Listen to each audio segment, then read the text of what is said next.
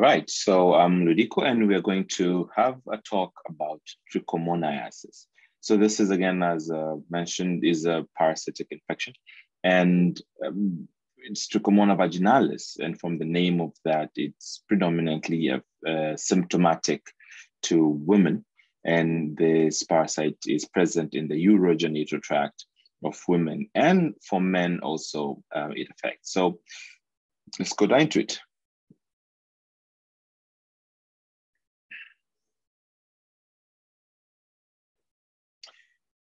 So there are several species of the trichomonads, and they vary with different properties, but they usually have 3 to 5 free flagella. And they, in addition to the flagella, they also have an undulating membrane, just like trypanosomes, but unlike giardiasis. And they also have an axostyle, which is a skeletal rod, which is a microtubule that helps in mobility.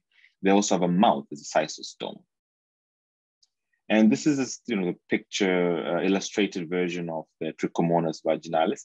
It looks also like a pear shape, but it has an undulating membrane and has a flagella that has helps for mobility. So there are 3 human species that are differentiated by the type of habitat, the morphology, and whether or not they're able to cross infect. And the ones that we're going to focus on today is Trichomona vaginalis, and the others will be just mentioned in passing. So T. vaginalis inhibits the urogenital tract, as I've previously mentioned, and this is the largest of the trichomonads. And it's the only pathogenic species within the species that infect human. And it has 4 free flagella and has 1 of the flagella attached to its undulating membrane, so a total of 5 flagella. And this is a visualization of this stained trophozoites. And compared to other, the Giardia, this one exists only in the trophozoite stage. It doesn't have a cyst stage. So you would notice that this is an undulating membrane that is around here. And these are the flagella that's going on around. Remember, this is a unicellular. So it's bigger than the Giardia, which is 27 to 18 micrometers in size, and it does not have a cystic stage.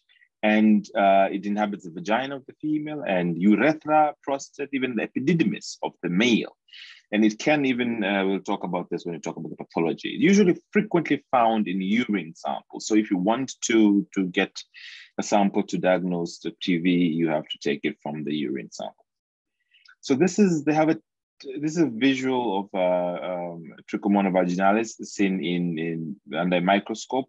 They have a typical corkscrew mobility, and they move around like a corkscrew mobility is known as typical for Trichomona vaginalis. You could be asked this question also: how do they move? So you can see them moving around. This is under a microscope. This urine sample was prepared, and I think diamond medium. And you get to appreciate they're really happy they're moving around.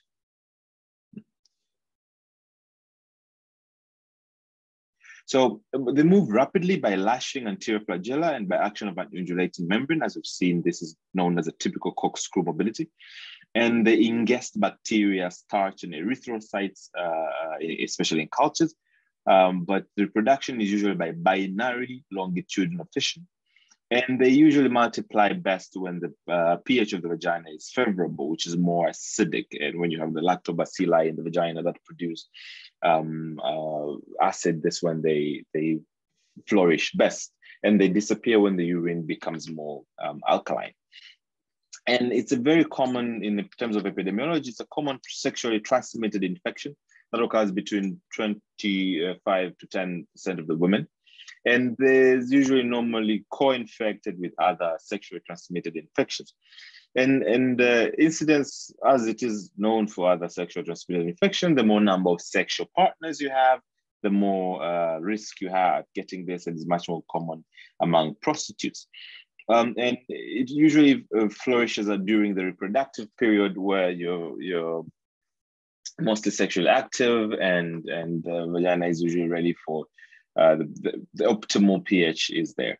So both sexes are susceptible, but symptoms occur predominantly in females. But in males, they have also potential, if you're left untreated, they might complicate to affect, they might up to the prostate and have issues. Yeah, so the trophozoites can survive 1 to 2 days in urine, and 2 to 3 hours in wet sponge. And this information is quite important, especially in boarding schools, or even when you're in the bathrooms and you're sharing showering utensils, sponges and things like that. This is not really good to do, because it's a potential transmission setting. And the modes of transmission mainly do direct contact, either due sexual intercourse or other contaminated fomites like toiletries, toilet seats, or passes through birth canal can also infect children. So it's usually a cause of persistent vaginitis. This vaginitis is inflammation of the vagina, and the low-grade inflammation is usually due to toxic action of the TV, and usually gives a lot of burning sensation. The vaginal walls are usually injected. They have tender and may show petechial hemorrhages, and also can go all the way down to the cervix and infect, give petechial hemorrhages to the cervix. In advanced cases, the granular areas are seen, and the surface is usually covered with seropurulent grayish or greenish yellowish discharge, and the incubation periods can be 4 days to up to a whole month. And these yellowish greenish discharges that are foul smelling usually typical for Trichomona vaginalis, compared to fungal infections, which would probably have a different type of secretions. So this is on your left. If you were looking at this side, this is a cervix, and one of the typical features known as a strawberry cervix, because on the other side you see a picture of a strawberry, and you see these potential hemorrhages around the cervix.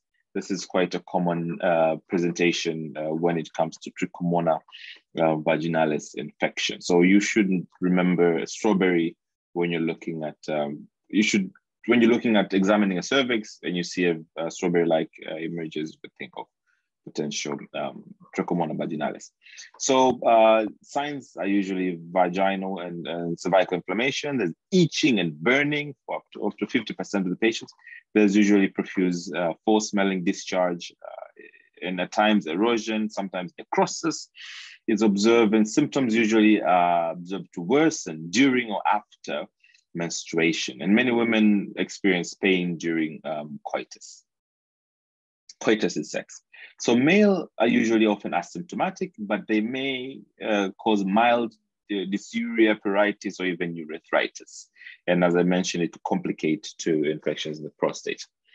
So the clinically diagnosis, when you want to diagnose a patient with this TV, you can do clinical diagnosis, as you have just mentioned the symptoms, but also you can do microscopy, a fresh vaginal discharge that is observed obtained with a speculum, and you can also check prostatic secretion, especially for men, or you can do digital rectal examination and you do prostatic massage to get some prostatic secretion and examine those, or even could go as basic as urine if you can get samples there. And the samples, organisms under a microscope, you could see with the corkscrew jerky movement, as you've seen in the previous video. There's permanent stain may be made using Gemsta, as you've already seen in some previous slides, but also you could culture them in Diamond's medium, and also you could see them there's this thing called the in-pouch Trichomona vaginalis diagnostic systems for culture. And treatment, again, it's the same. Metronidazole, it's a drug of choice. And this one you could use 250 milligrams for 7 to 10 days, or you could use 2 grams single dose. There's also vaginal tablets that can be used for metronidazole twice daily for 7 days. And also this, again, I'm going to repeat, metronidazole is not really preferred during pregnancy, so it should not be used there. And you must treat the partner also. Well, if you have multiple sexual partners, that's a different case. But if you have a long-standing one partner, to make sure that your sexual partner is also simultaneously treated. And other options are tinidazole, cotrimazole, which is a good option, especially for pregnant women. So prevention measure to use to control sexually transmitted diseases are usually effective. Make sure you use condoms when you have sex, especially with multiple sexual partners, and limit the number of sexual partners if you have to, and make sure you're clean, and personal hygiene is quite useful. These other species is like Trichomona hominis, which is usually inhabiting the large intestine, and it feeds on enteric bacteria, but it's usually non-pathogenic. It could be found in diarrheic stools, and it usually have 5 free flagella. And we're not going to get into too much details of T. hominis. The another one, as I mentioned, is Trichomona tenax, which is now available in the mouth cavity, especially in the tonsillar surfaces. And sometimes people have teeth that have like tartar, like black around in the cavities. Usually T. tenax can be found there, and also in diseased gums or pus pockets in these diseased gums or tonsils or tonsillitis infections. So usually found about 19% of the individuals. Is usually non-pathogenic, but the presence usually indicates poor oral hygiene. All right, so that's all I wanted to share with you today. And if you have any questions, now it's the time to ask.